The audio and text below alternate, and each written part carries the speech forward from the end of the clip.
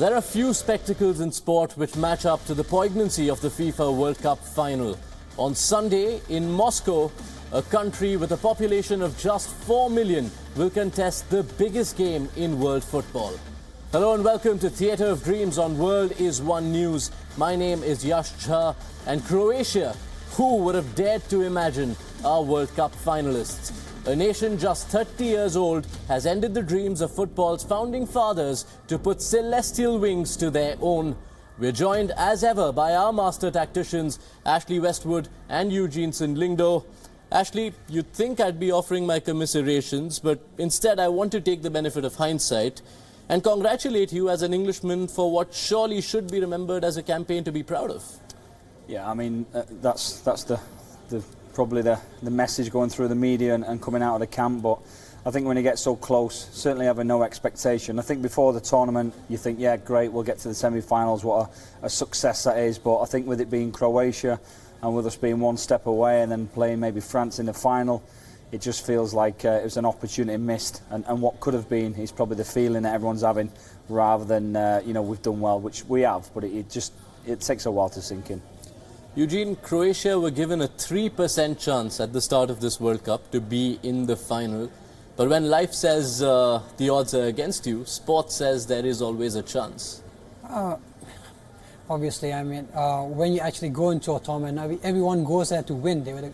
So they had the goal in sight, and it just shows that when you work hard, you do your best, you do everything right, it doesn't matter what the odds say. You know, when you're giving your best, you will succeed. If you can meet with triumph and disaster and treat both imposters the same. A lot to laud about Gareth Southgate and his young Lions, Ashley, and I'll come to that later. But let's talk about the 120 minutes first. England will feel they missed out on an opportunity, but at the same point, you've got to doff your hat to Croatia for their resilience. Without a doubt, I thought, you know, second half, Croatia obviously, you know, took the game by the scruff of the neck, and England were on the back foot a little bit. But then the longer it goes on, certainly when it hits extra time, you think, you know, we've weathered the storm, if you like, and now all of a sudden you're going to see England's fitness come through, because Croatia have already had 2 extra times. But it was anything but. If anything, Croatia got stronger. They looked to relish the extra time. They were still chasing lost causes. They were still pressing England. And it was England that was on the back foot. So for somehow they've found an extra gear, Croatia. They've found something from within. And that's where the mentality comes in. You know, they really did push hard to the 120th minute, and you have to say, as much as it hurts you, that, you know, Croatia deserved it. Eugene, 3 knockout matches for Croatia at this World Cup, all 3 going into extra time, 2 of them into shootouts before this. In all 3, they have overturned deficits. That's never happened before, thrice in a row by any team in the World Cup. Even this would be a monumental effort even for a giant of the game, for a team which came into the tournament ranked 20th. It's all the more special. Yeah, it just shows that they had then the motivation, the courage. You know, moreover, their goal in mind was to succeed in this tournament. And as a nation, as players who are, I mean, what to say, they're more proud of where they come from. And, you know, you could see the messages that they're saying, we will fight, no matter how hard it is going to be for us, even though we've played 2 matches earlier in extra time, with extra time. So, like, it's just, I mean, like coach is saying, come from within. Yeah, it just shows that they were really hungry, and it's just that extra push that they had given which overcame England. It was that doggedness of the collective effort. Not to say that England weren't trying, but you saw Mario Mandzukic. He was barely walking, but he managed to get the ball into the net. But outside of that, how special were Ivan Perisic and Luka Modric, who was slowly but surely building himself up as a Ballon d'Or contender?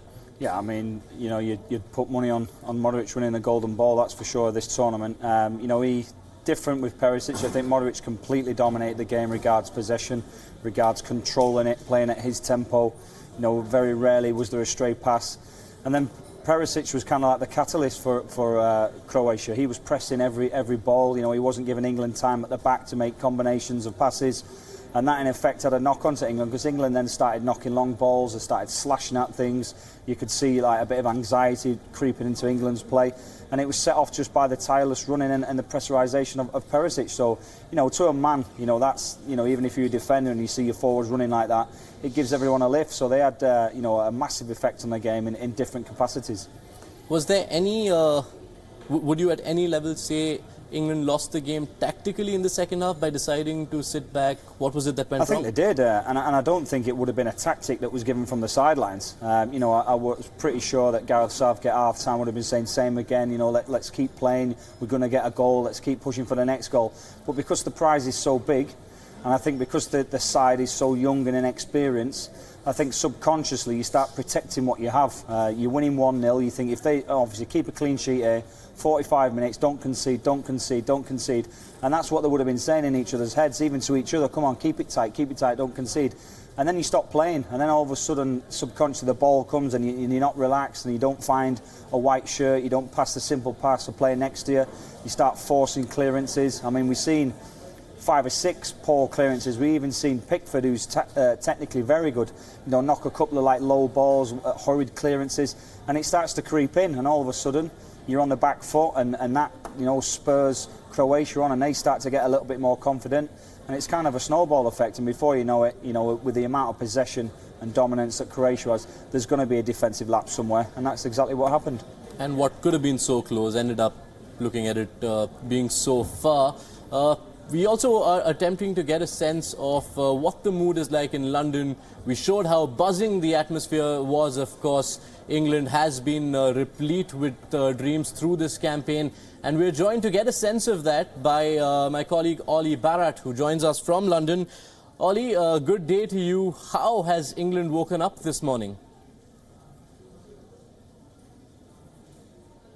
Really mixed emotions, I think it's fair to say. Obviously, England fans hoped that they would be celebrating all night and looking forward to a final on Sunday. That is clearly not the case. I think that England fans, when they step back a little, when the wounds have healed, will accept that they saw an England team overachieving here in terms of expectations through the tournament, but it is so painful for England fans that they came so close and that they were in control of that game in the first half against Croatia and didn't press on, didn't press that advantage home, and then did allow Croatia to take control of the game in the second half. So, as I say, mixed emotions here in London from fans, proud of what the team achieved, accepting of the fact that it was an overachievement really in terms of expectations, but desperately disappointed with how the team performed in the second half and how close they came to that first final since 1966. Absolutely, Ollie. The few headlines that we've managed to catch here suggest a sense of pride which one isn't necessarily accustomed to seeing from the English media over the last decade in particular. Is that sentiment echoed across the board in England at the moment? Yeah, that's absolutely right. It is a very different media reaction than we've seen to this tournament exit than we've seen in almost every tournament exit, probably since 1996, actually. The media very positive about this England team. I've got some of the English papers here. We've got The Sun, one of the most read tabloids here. They're coming home, but everyone is a hero on the back page.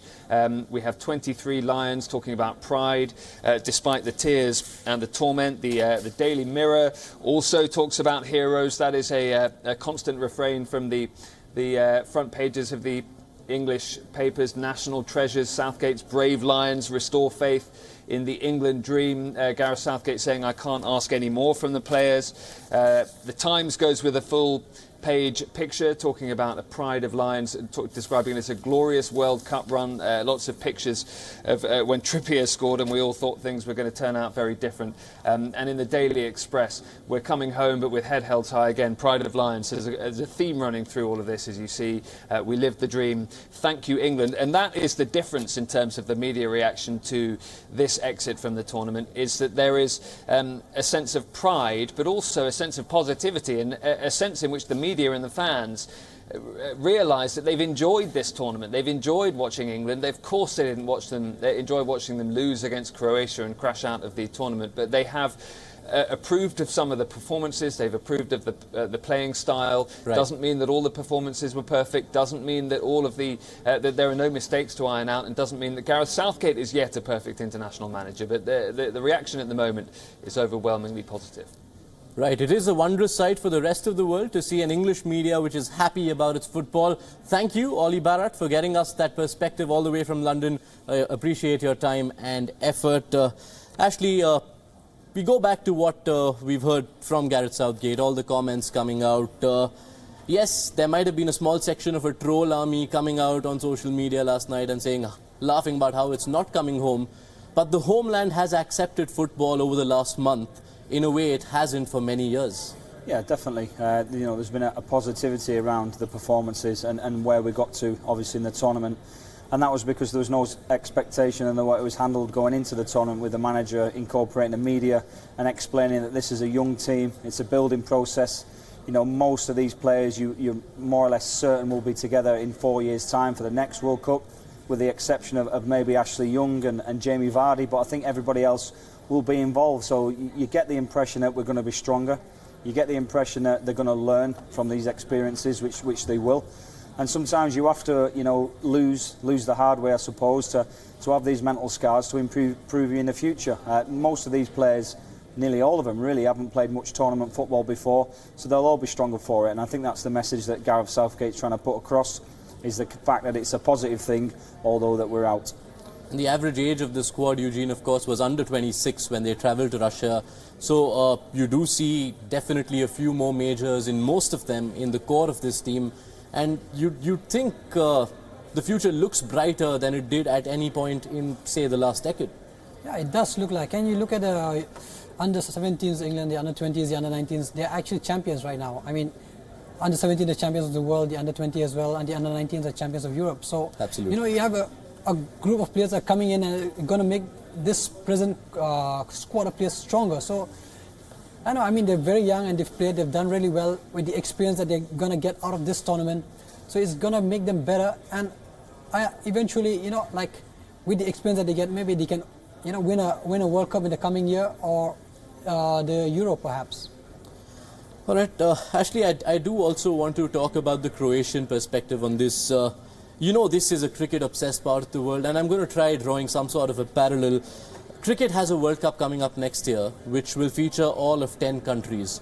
And here you have football, the biggest sport in the world, and you have a country with a population of just 4 million, which is going to play the biggest game in the sport in the World Cup final. It just shows, it's a lesson that from football that perhaps other sports can take. Yeah, I mean, it's, you know, the numbers don't really add up. If you know, you're talking about 4 million people and what percentage of that 4 million actually play football.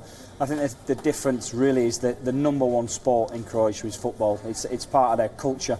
You know, kids will be playing it on the streets. Kids will be playing it, you know, from the age of 2, 3, 4, 5 years of age. So that it is their first port of call regards of sport. But it just shows you that, you know, if the country gets behind each other, if you put your mind to it, you can achieve anything.